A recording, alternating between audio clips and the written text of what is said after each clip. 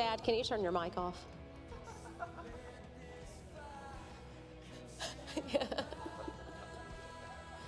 Yep.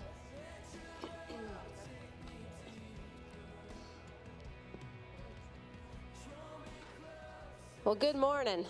You guys go ahead and stand. We love hearing Dad, but we don't love hearing him sing in our ears. We love hearing him sing, just not in our ears when we're singing. Before we get started, I want to tell everyone thank you for just your enormous love.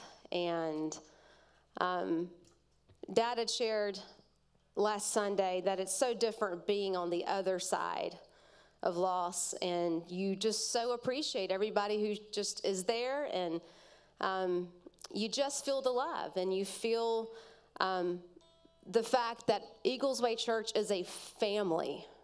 We are a family. You're my family. And I love being in this family with you guys. Psalm says that send out your light and your truth and let them guide me. Let them lead me to your holy mountain, to the place where you live. It says, there I will go to the altar of God. And at the altar, at the table right here is the source of all my joy. So this morning, we welcome you to the table. We welcome you to the altar. And I pray that this becomes the source of all your joy. Let's worship. We don't have a drummer yet, so we're just gonna... Let's worship in a minute. Oh, there he is. Everybody give him a hand. Greg's not slack. Greg works with our youth, and he comes here and does this. He's the hardest working musician.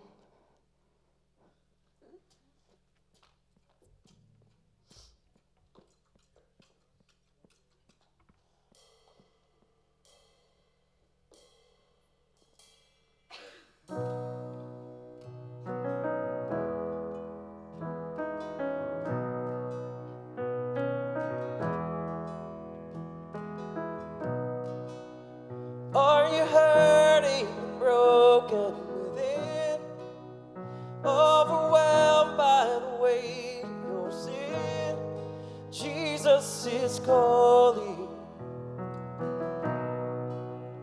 Have you come to the end of yourself? Do you thirst for a drink from the well? Jesus is calling. Oh, come to the altar.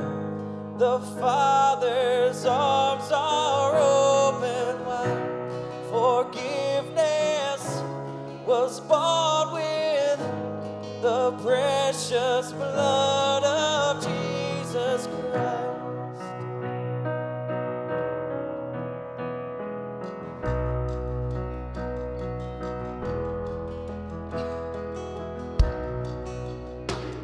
Behind your regrets and mistakes. Come today, there's no reason to wait. Jesus is calling. Bring your sorrows and trade them for joy. From the ashes a new life is born. Jesus is calling. Oh, come to the altar. The Father's arms are open wide.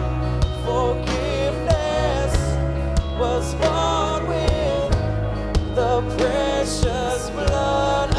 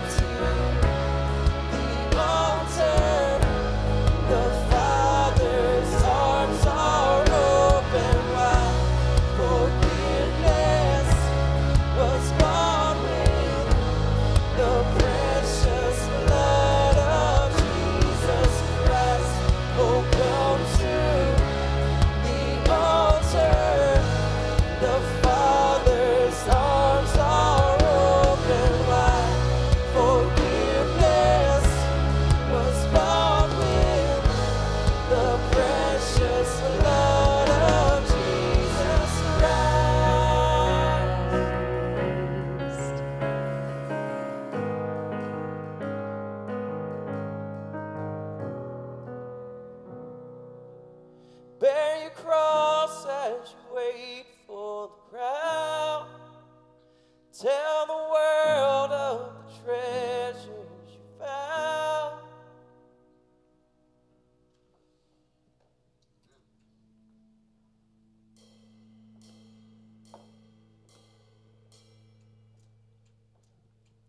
Let the King of my heart be the mountain where I run, the fountain I drink from. Oh, he is my song. Let the King of my heart be the shadow where I hide, the ransom for my life. Oh, he is my song.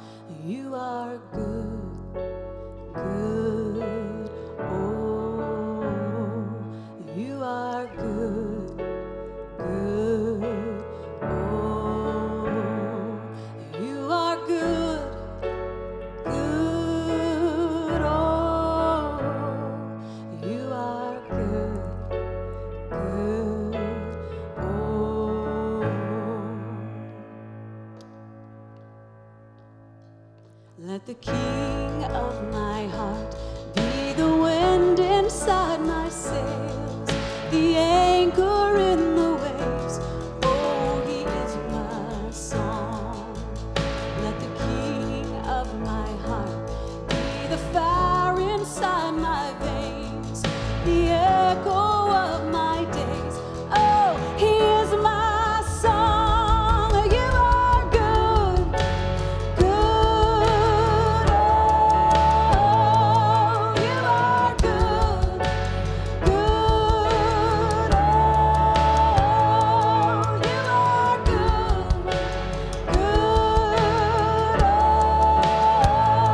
Oh, you are good,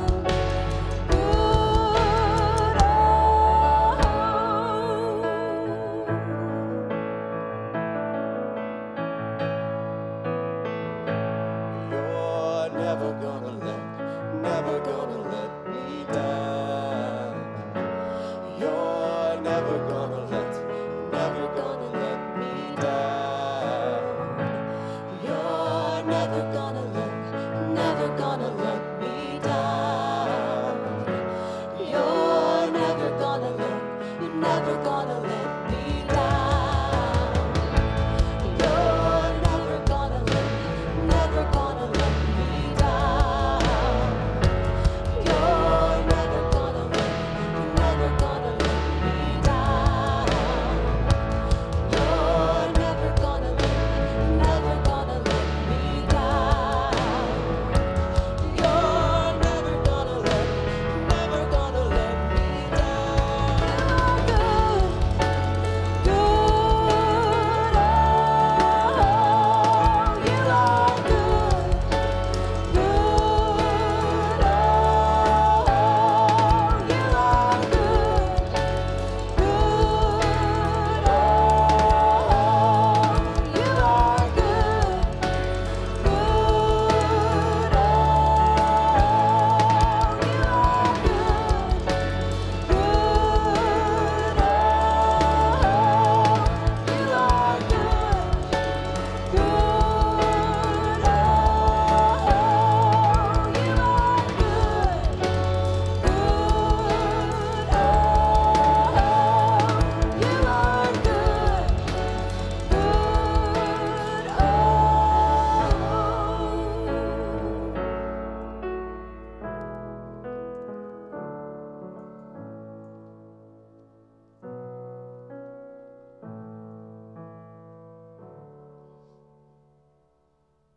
And when the night is holding on to me, God is holding on. And when the night is holding on to me, God is holding on.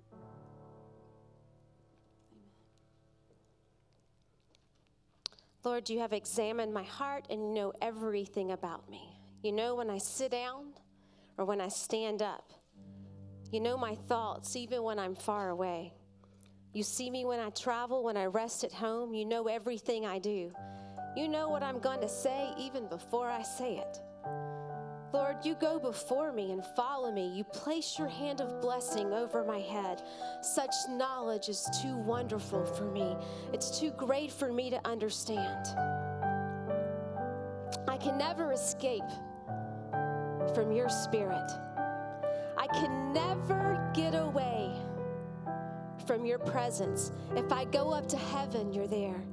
And if I go down to the grave, you're there. If I ride on the wings of morning, or if I dwell by the farthest oceans, even there, your hand will guide me, and your strength will support me. As I meditated on these lyrics all week long, that verse, you can't help for this verse to become so alive to you, that of all of the things that he created and the people he created and the massive beauty, that he knows every thought you have. He knows every tear that falls down your cheek. He knows every hurt. He knows every joy. He knows everything, and he's there. There's never a time where his presence is not with you. Even at sometimes when it feels like you're far away, you may be far away here, but you're not far away from his presence. He's always there. And so as I sing this next song, let the lyrics just become the meditation of your heart, and let thanksgiving pour out for the reality of the truth that these words convey.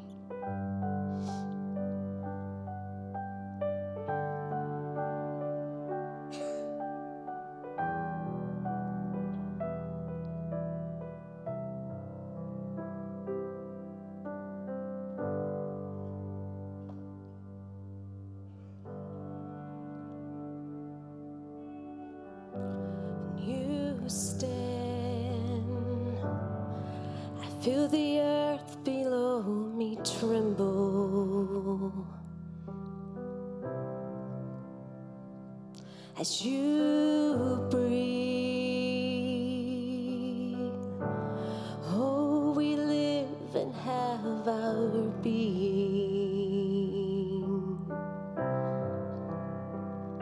when you speak.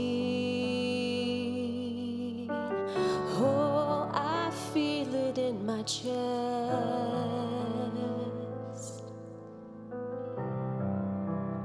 and when you sing,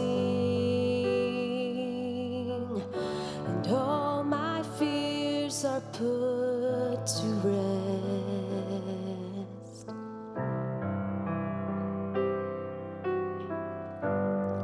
and what a wondrous thing I can stand to sing, 'cause when I fall to my knees, you're the one who pulls me up again.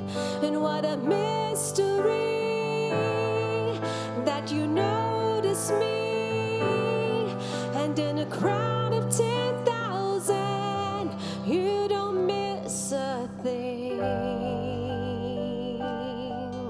Oh, oh, you don't miss a thing.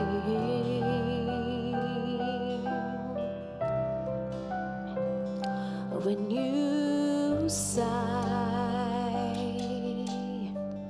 oh, the wind becomes a sonnet. When you laugh,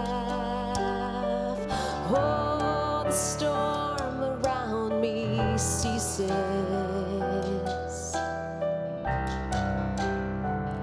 You whisper, and all my enemies are scattered.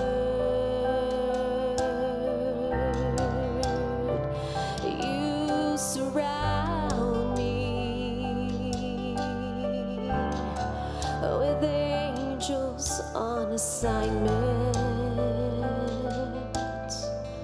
It's so wonderful, and what a wondrous thing I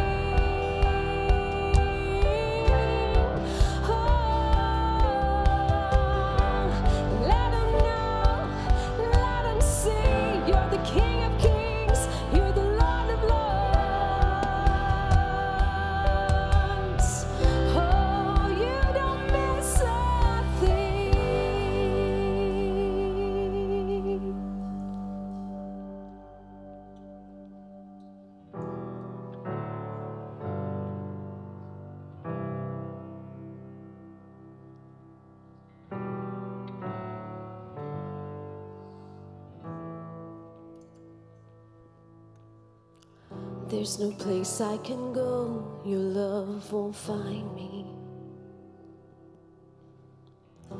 No place I can hide that you don't see.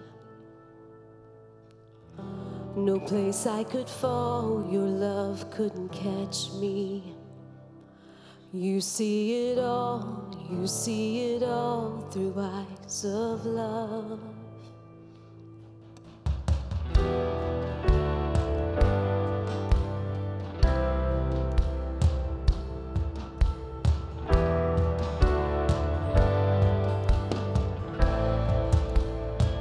Sing it with me. There's no place I can go, your love won't find me. No place I can hide that you can't see. No place I could fall, your love won't catch me. You see it all, you're in everything. You surround me. Oh, you surround me, Lord.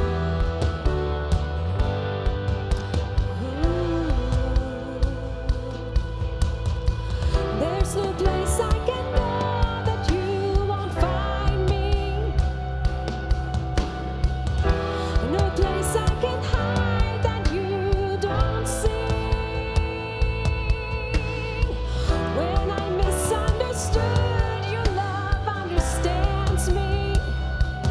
You see it all, you're in everything.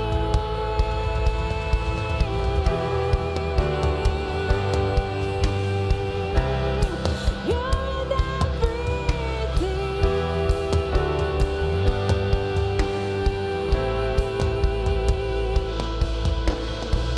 There's no place I can go, your love won't find me. No place I can hide that you don't see. No place I could fall, your love wouldn't catch me. You see it all through the eyes of love.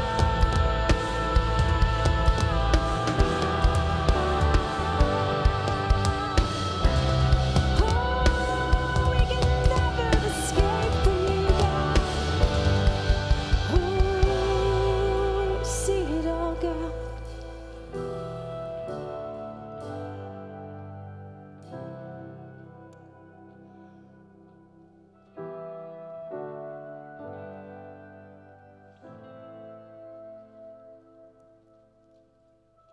Thank you, God, for your presence. Thank you for your goodness. Thank you, Lord, that you're always near, before us, within us. And we are thankful, God, for who you are, for all you've done, for what you're doing, for what you're gonna do, Lord.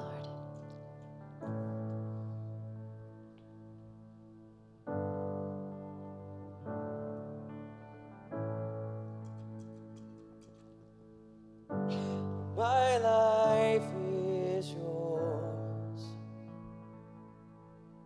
and my hope is in you only, and my heart you hold, 'cause you made this sinner holy and holy.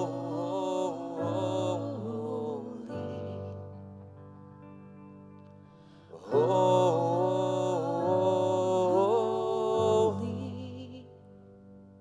'cause your glory is so beautiful. I fall onto my knees in awe, and the heartbeat of my life is to worship in your light. 'Cause your glory is so beautiful. Your glory is so beautiful.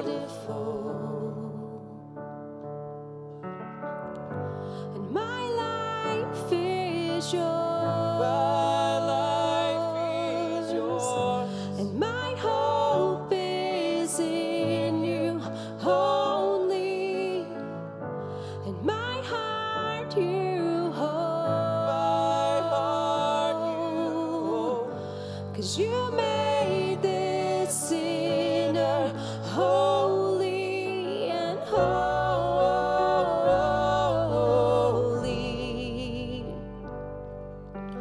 Holy,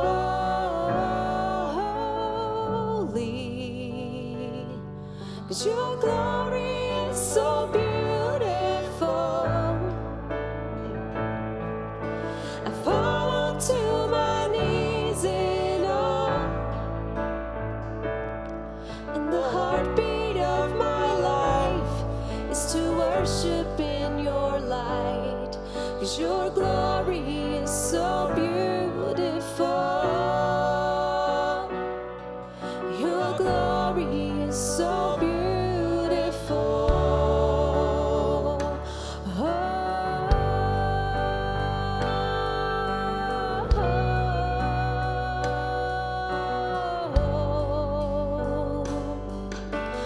Glory, glory, hallelujah. Jesus, you are good. Glory, glory, hallelujah. Jesus, you are good.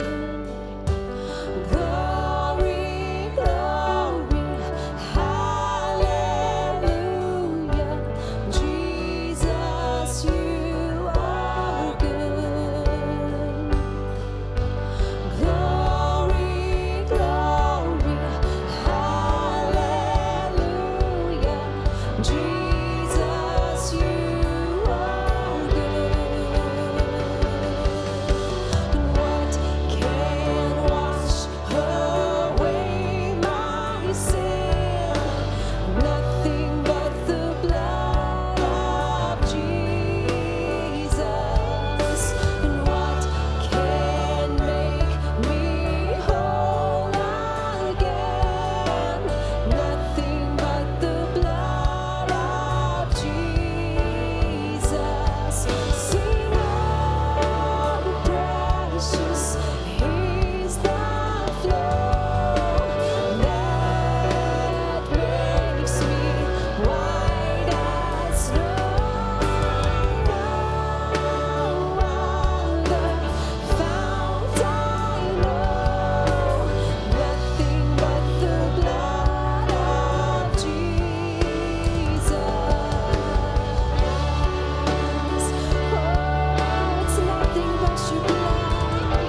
Oh, we thank you for your blood, God.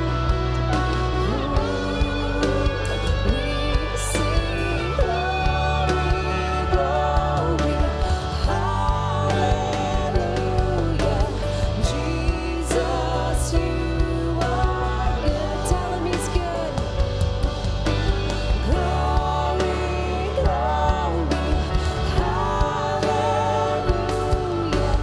Jesus, you are good. Glory, glory, hallelujah. Jesus, you are good. Glory, glory, hallelujah. Jesus, you are good. We thank you, God. We say you are good. We thank you for your goodness. And we just praise you today. And we give you so much thanks, God. And everyone says, amen.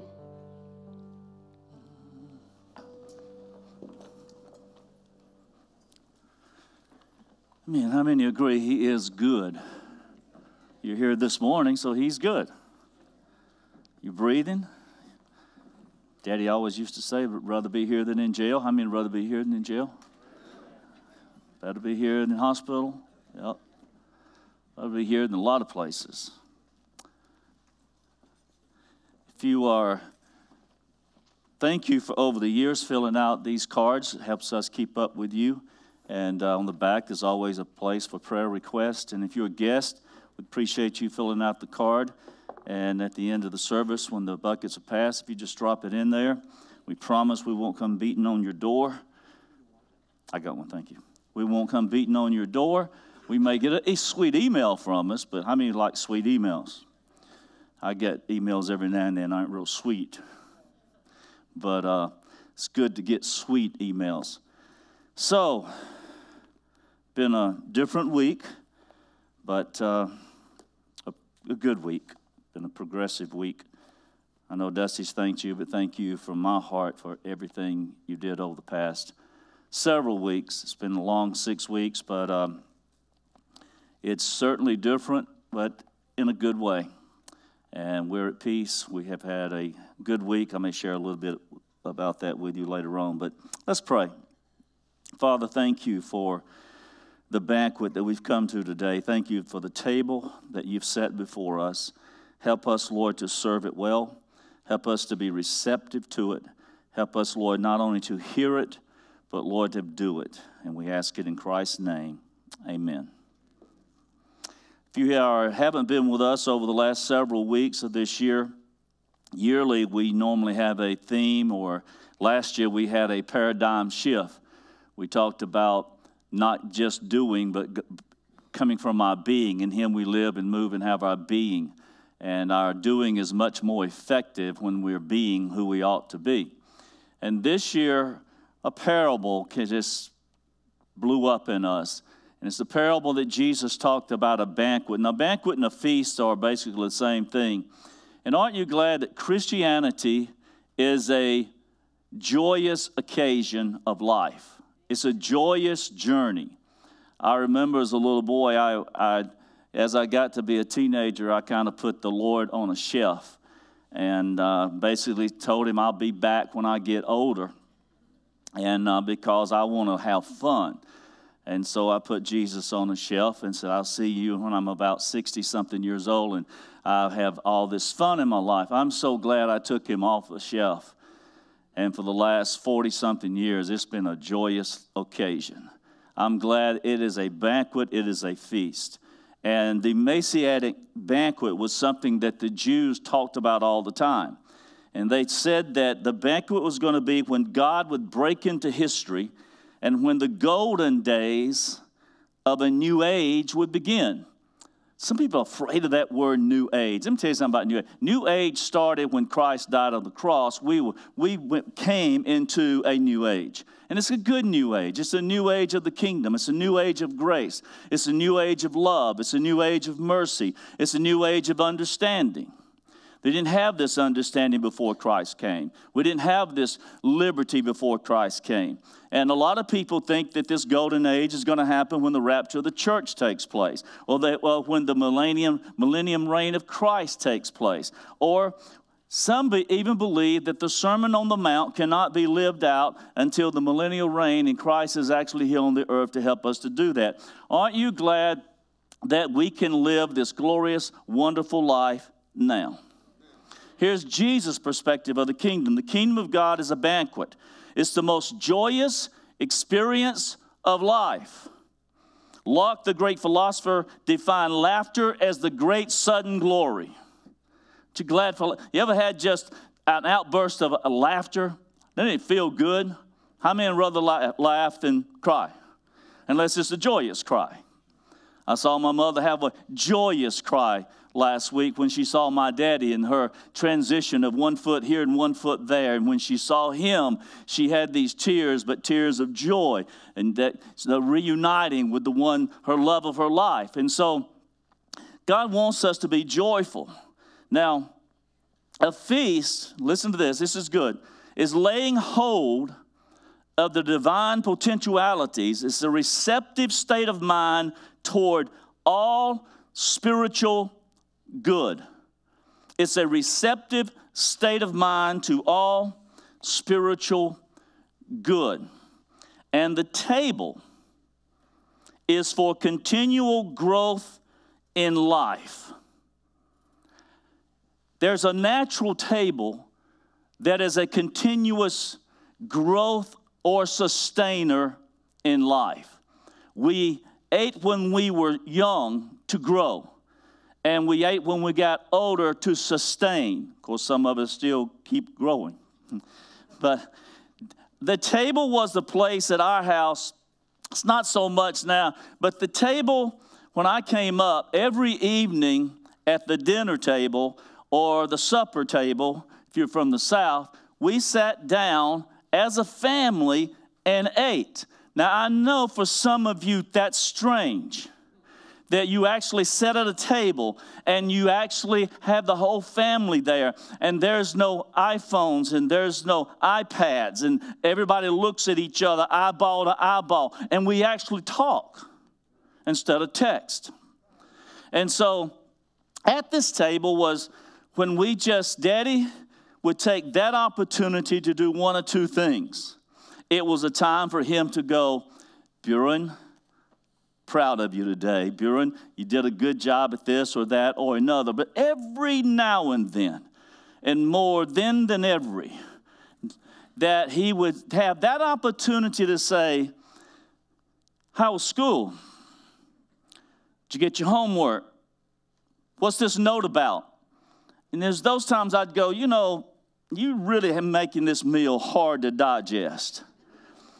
And so what I want to say to you as Daddy this morning is that the table is not only a place to come and grow from, but it's a place to come and sustain your spiritual growth, to continue to input into your spiritual growth, so that every now and then at the table, when you're taking the bread of strength or you're drinking the wine of joy, you eat the meat of doing his will. And sometimes you hear something at the table that goes, that's not the will of God, and we need to change our ways and do the will of God.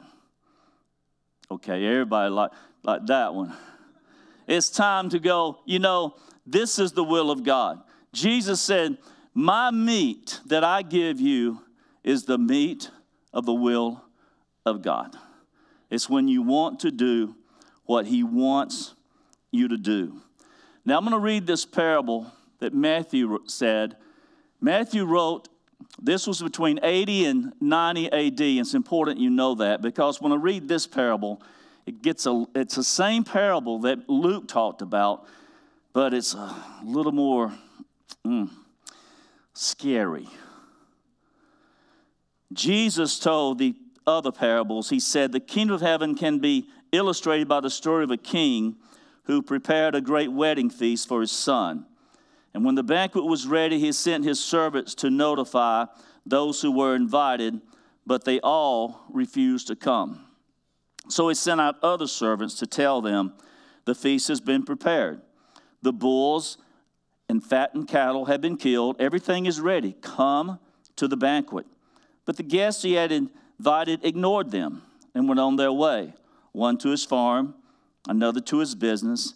Others seized his messengers and illustrated them and killed them. The king was furious, and he sent out his army to destroy the murderers and burn his town. And he said to his servants, the wedding feast is ready, and the guests I invited aren't worthy of the honor.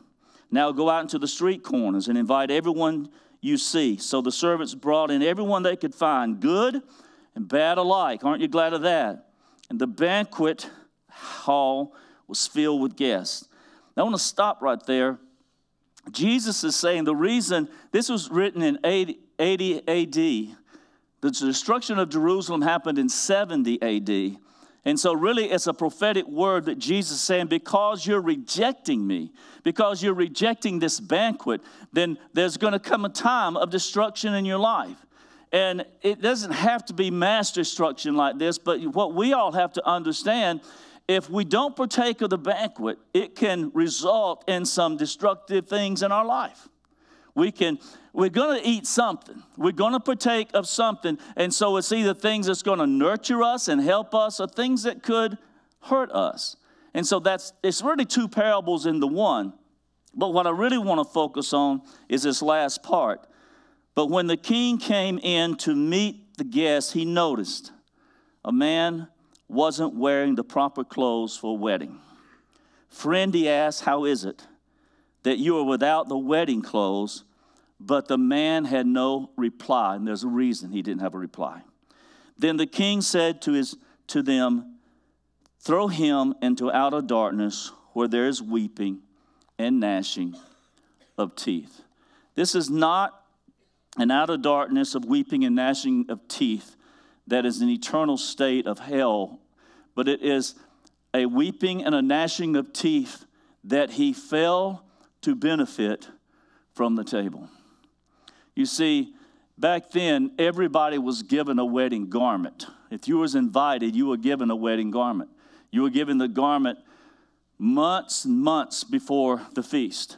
And so you were to keep that wedding garment. You were to keep it clean. And so when the time for it to start, you had your garment and you had it on, and you came to the feast prepared.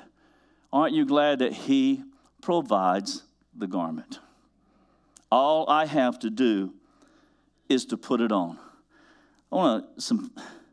The refusal by some to the invitation was not bad in themselves. They were just doing what they wanted to do. They weren't out carousing somewhere. They weren't out committing great sins. They just didn't want to go to the banquet and decided to do something else. They let the temporal things distract them from eternal things. The tragedy of life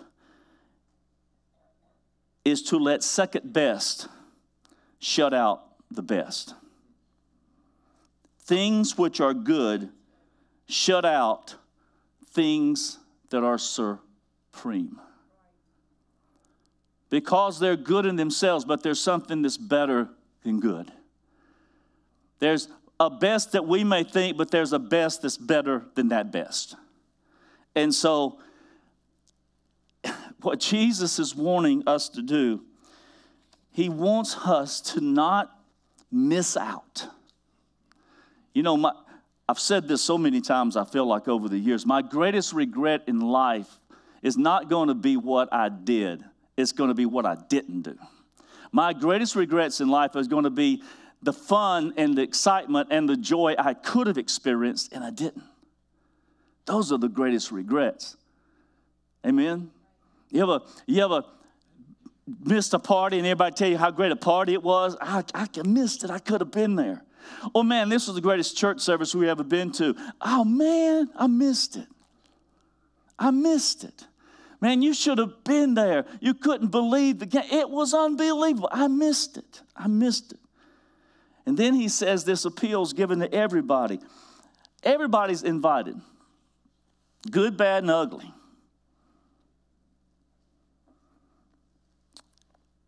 How am I going to grow?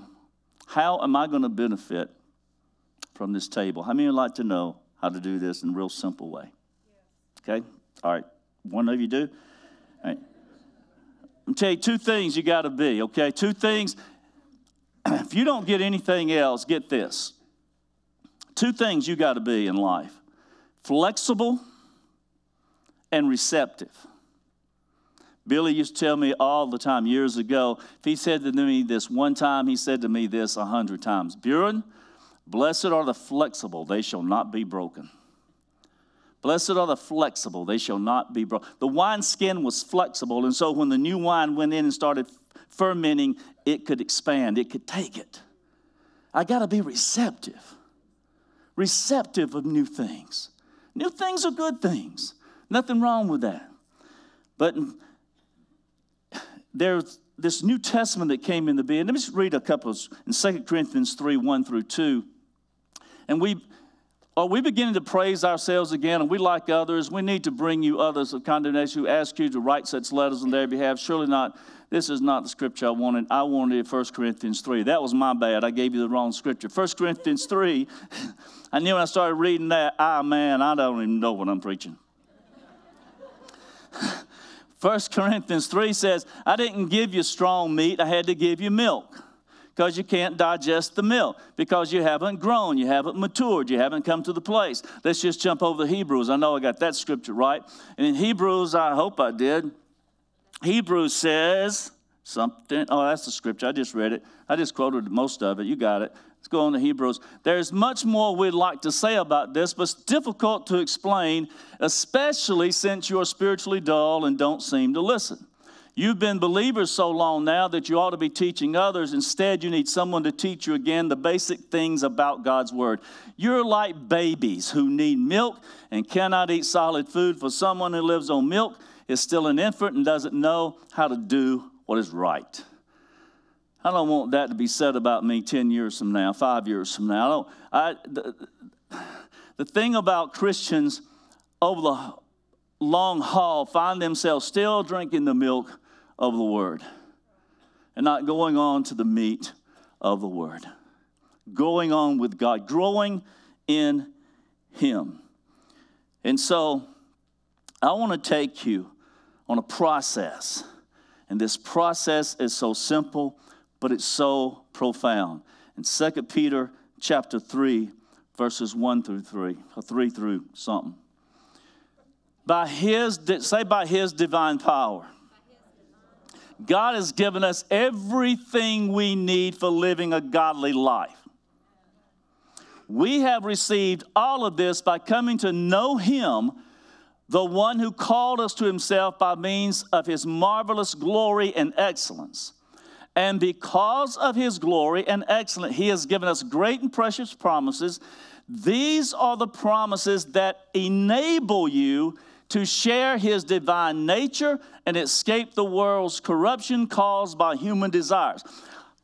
In a nutshell, He says, I've given you everything you need. The table is set, the food is there, the wine is there, everything you need, the bread is there. I have given you my power, I've given you my promises, I've given you my provisions, I've given you everything you need. You have no excuse for not exhibiting an excellent life in this world. No excuse. And that's why He said to the man, where's your wedding garment? I gave it to you. I provided it for you. All you had to do was put it on. And because of that, you're going to experience you're going to experience gnashing of teeth. Have you ever experienced gnashing of teeth? You have. Because you've done this. Anybody ever did that? Did that because you did something stupid? Or you did something because somebody else did something stupid? Or it's gnashing of teeth. Why? Because we do stupid things. Yeah. We do stupid things. I know people tell me, don't say stupid. Stupid things. We do stupid things. And Jet, he goes, what the heck? What the heck? And Dusty one day was just getting on to him, and I'm sorry, I know. Anyway, I said, let the boy say heck. We're taking all words from Christians. They can't say anything to try to describe their emotion. And what he's trying to do is, why did I do that? Or what the heck? What are you doing? And he's saying it, and don't take all the words. And I happen to look up the word heck. It's in the dictionary. It's an okay word. It's not profanity. It's an okay word to say now. Because it's better than saying the other. Because most of the time, I know what y'all say. Yeah, you know what you say. I say it myself every now and then. So I need to take Jet's word. Better word. How am I going to do this? He gives us the formula. And he says in 2 Peter, beginning at verse 5, in view of all this, make every effort to respond to God's promises. Supplement your faith with a generous proportion of moral excellence, and moral excellence with knowledge, and knowledge with self-control, and self-control with patient endurance, and patient endurance with godliness, and godliness with brotherly affection, and brotherly affection with love for everyone. Now just hold that scripture up there, because I want to show you what he's saying. First of all, he says, by faith. How many know you got to have faith? He begins with faith to do this. Faith is important because the Bible says without faith it's impossible to please God. He that cometh to God must believe that he is God, and he is a rewarder of them that diligently seek him. Faith is important because the Bible says by grace are you saved through faith, that not of yourselves. It is a gift of God. Faith is important because the Bible says I am crucified with Christ. Nevertheless I live, yet not I, but Christ says I live by the faith of the Son of God who loved me and gave himself for me. The Bible says the just shall live by faith. Faith is substance of things hoped for, evidence of things not seen. By it, the Bible says, the elders in the Old Testament received a good reputation by their faith. Yet, here's how it starts. Let your faith be the conductor of your life. Come from the posture of I am this now. And if I do this, my faith is going to produce moral excellence, and moral excellence is going to produce knowledge. The faith flows, out of faith flows everything. See it as it is already done. Years ago, there was a evangelist named Oral Roberts. Oral Roberts was surrounded with a lot of controversy for sure. But Oral Roberts had the tenacity to go on television every week with a healing line of people in wheelchairs and crutches and blind, and on national television, pray for them to be healed. You can say what you want about Oral Roberts. That was great tenacity. Going to pray for people to be healed with a national audience and receive the criticism and all that may come with that. I personally liked Oral Roberts. I met him. He prayed for me. And I loved his prayer for me. He laid his hands on me and he said these words. He didn't say, God, anoint him. I thought about that this week. He said, God, let him walk in the anointing. That's a difference. We're all anointed, but we all don't walk in it. So he said, let him walk in your anointing. But there was a healing line one day, and there was a little boy, true story. He's in a wheelchair. And in the wheelchair, he's crippled. Both his feet are crippled. They're turned in like this. And he has a shoebox sitting in his lap in the wheelchair. And he comes up to Oral Roberts, and they turn the chair to him. Oral Roberts prays for him. They look at his feet, and they're still crippled.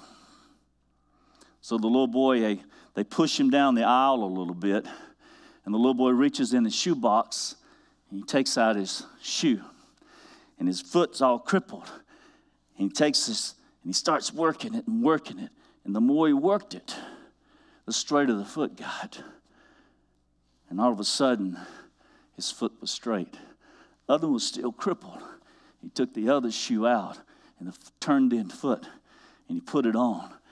And he started working it, and it all straightened out. Why? Because he saw it in his mind before he experienced it. He didn't look at his crippled feet after he was prayed for to be healed and say, I'm not healed. He took it another step further. If you go back to that scripture, he says, out of your faith, listen, you got to hear this. Out of the place that you already are, you are seated with him in heavenly places. If I see myself as who I really am, moral excellence is going to be easy because I am moral. If I see myself in that place, then knowledge is going to come. I'm not going to say I'm stupid. I'm going to say I have the divine nature of God in me. And then if I know that, listen, you will know how competent you are to prevail in self-control and patience. How many ever asked God for patience? Anybody? What if I told you you already have it? What if you came out of the posture of, I already am patient? Then don't have to ask God for, because if you have the Holy Spirit, what you do, you have the fruit of the Spirit. You are patient. You got to stop saying I'm not what you are. You're living a hypocritical life. That's a hypocrite to say you're not patient when you have the Spirit of God in you. You have all of this.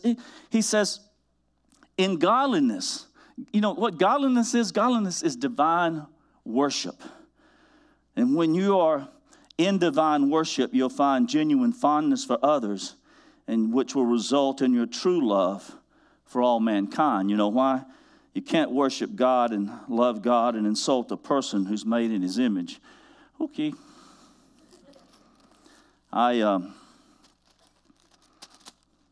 This fell out of my old Bible. I didn't tear it out. It was already falling out. Because the Bible falling apart usually belongs to someone who's not. Some of y'all get that later. I'll say that again in case you didn't get it, because I like it myself. The Bible is falling apart usually belongs to someone who's not. Get it, you can come. We're going to have fun here in a minute.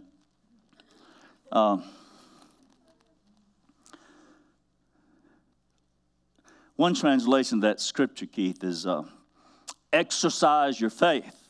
And by exercising your faith, have moral excellence. Exercise moral excellence, and by exercising moral excellence, you will have knowledge.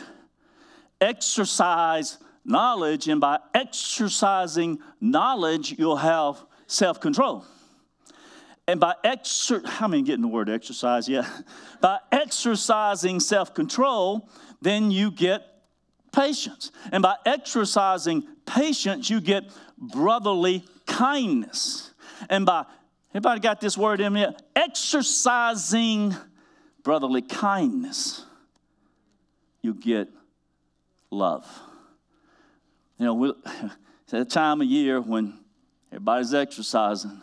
New Year resolution. Going to exercise, going to work out. Anybody understand that? Y'all know what that means? And now let me tell you something. I know some people, they start like in January 1, and by January 2, they don't see any progress. They go, let me show you something. I wish I could take my coat off, but stand up here a minute. This is the difference in exercise. This is the difference. There's a difference. There's a spiritual and here's a spiritual difference. I'm just kidding. All right. So I knew I had this in one of my old Bibles, and to get to this place, I had 2 words given to me this week that for some of you would go, man, I wish somebody speak that to me. You don't want the responsibility that goes along with it. Someone spoke to me and said, you're a seer, and you're going to see things other people don't see. And another person called me outside the church one morning, gave me condolences for my mother, but they said, Buren, your latter days is going to be greater than your former days, and you're going to hear God like you hear people. Now, that may sound wonderful, but you know what that means? Great responsibility to see and great responsibility to listen and hear. And so my first hearing this week after that word was Thursday morning, and I just get up, I get dressed, I do everything I do every day, and all of a sudden, my whole being inside was changing. I felt things connecting. It was like tick, tick, tick, tick. And I never felt so together. And I listened to this inner voice inside me, and it said, I am recalibrating you today. And now how I know that was God is because the last time I heard the word calibrate was from E.D. Goss years ago. And Daddy, I'd hear him say about a car sometimes, it needs recalibrating. In other words, to hit on all cylinders, it's got to be recalibrated.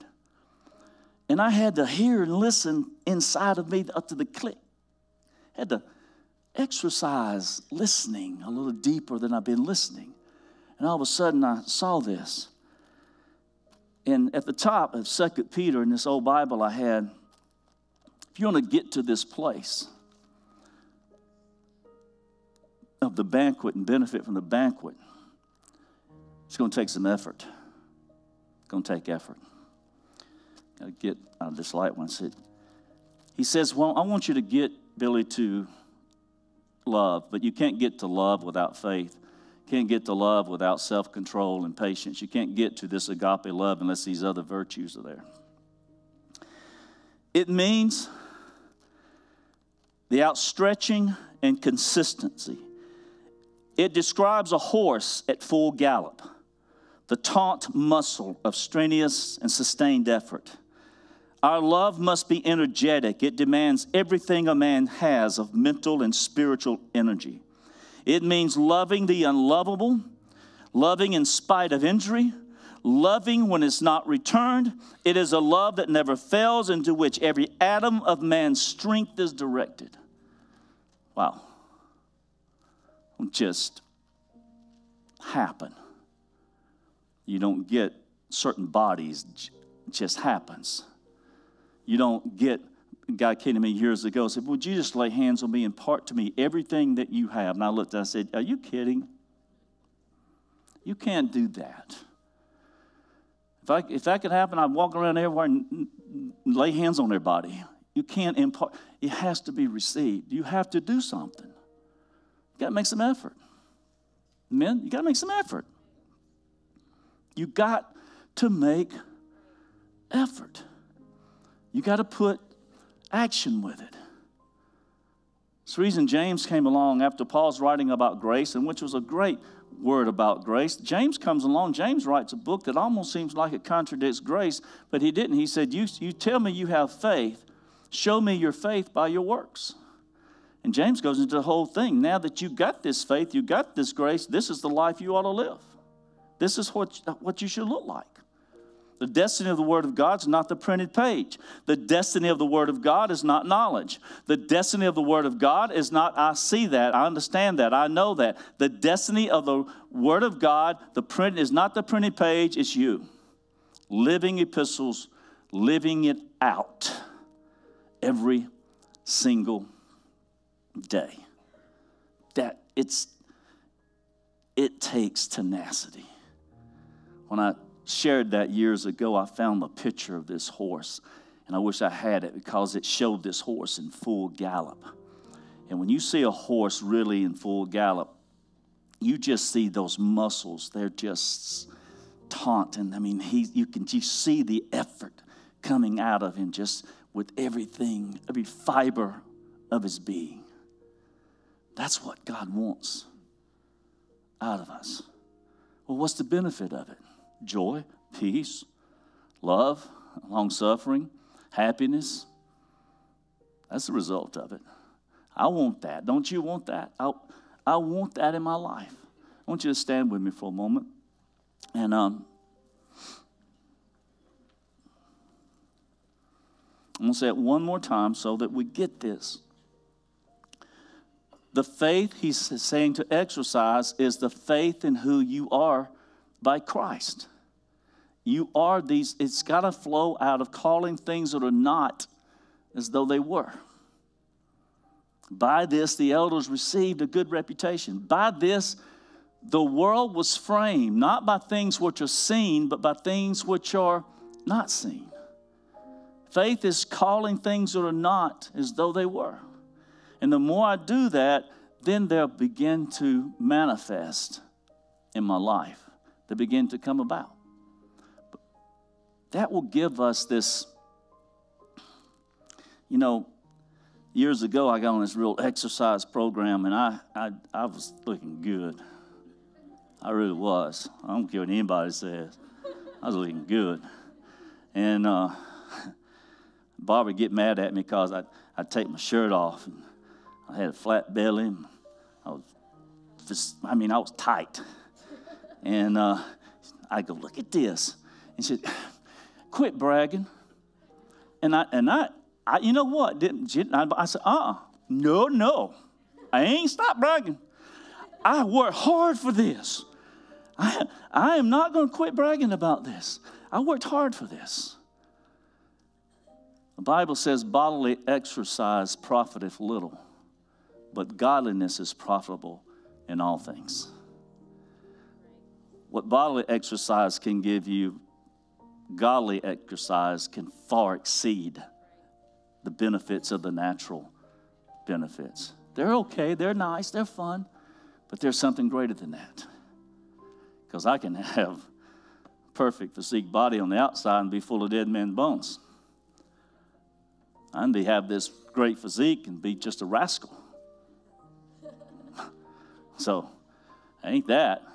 That's good. Glad you got it. You worked for it. God bless you. Hope to be there again myself one day. Don't wait on me, though. But you're here. And you say, I want those attributes. I've been told I'm impatient. I've been told I don't have any self-control. I've told myself those things, but I want to stop telling myself those things and even listening to other people, and I want to benefit from it. Would you come and stand across the front today and say, I'm coming down to start this thing in the right way. I'm going to start it by faith. I am righteous. I am self-control. I am patient. Would you do that? Just come and stand. Let's just watch this beginning of this journey that will supersede anything you've ever had in your life.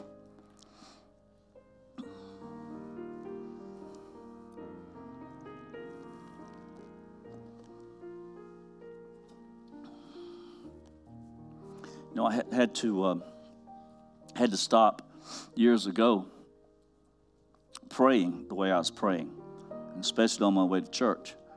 On my way to church, I was asking God for the anointing. I was asking God for this, that, and another. And the Lord said, stop asking. You already got that. Release that. And so my prayer was, well, help me to release this now. Don't ask you for it. I already got it. You already have it. You already are righteous. You already are loved. You already are patient. You already are these things.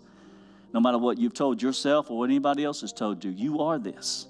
And it's just releasing what you already are. You'll never release it if you don't already have it. Got it? You can never let it come out if it's not already in there. So it's already in there. It's already in you. And will one person come stand behind each one here, and let's pray and start this journey. And I was glad that God this week took the initiative with me and said, I'm recalibrating you today. But over my lifetime, I've had to do that periodically myself. You're going to have to keep doing this. You're going to have to recalibrate every now and then. This is going to slip away for a moment, and you're going to have to reach out there and get it and bring it back in. Reach out there and get it and bring it back in. Don't get down on yourself when you have momentary relapses. Just get back up. Y'all know one of my favorite scriptures, rejoice not against me, O my enemy, when I fall, I shall rise again. I shall rise again. And you just, 7 times a good man is knocked down, 7 times he gets back up. That's what the scripture says. Don't matter how many times you get knocked down, how many times you get up. Paul said, I've been knocked down, but I ain't knocked out. I'm not knocked out. So, Father, today we begin this journey in a fresh and a new way. We recalibrate our life. We recalibrate, Lord, our understanding of how this is going to transpire in my life, how it's going to come forth from me. And I am these things, and I need to see that how you see me and then release this out of my life. And so I just begin to do that today, Lord, in a fresh and a new way. I thank you, God. I thank you in Jesus' name. Everybody said amen. Amen. And just walk with it. Bless you.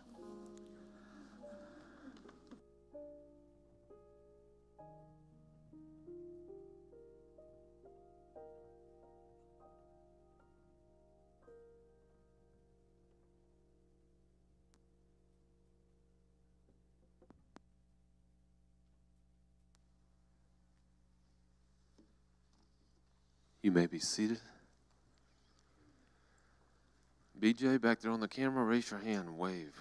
Everybody, all the guys turn around and look at BJ. He is in need of a few more softball players. And so,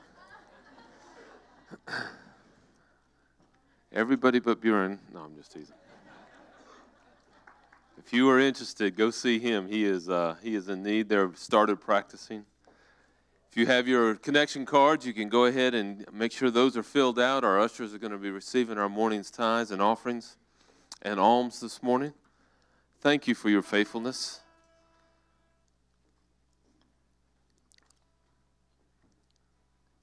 This Wednesday night is at the table. At the table is a meal that we have that is at 6 o'clock. You have got to sign up today if you want to be a part of that, if you haven't already. If you've already done it, we have about 40 or 45 that have already signed up. But if you have not yet, no, you cannot reach back in the bucket and get your card. You can just grab another card at the back and hand it to me afterwards. But make sure that you get signed up. You can pay for it the night of, and that is this Wednesday night. I believe it's chicken and pork tacos, or make a taco salad if you want to do it that way. So it'll be great. And then we have our intentional conversations that take place right after that on Wednesday evening. So some good things happening. Make sure that you read your bulletins. A lot of important information there. Let's stand. We're going to worship and be thankful for what God has done and is doing inside of us.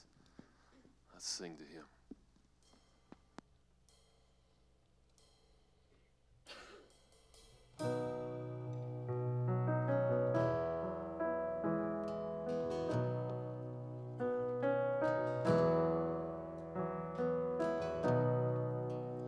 Are you hurting, broken within, overwhelmed by the weight of your sin? Jesus is calling.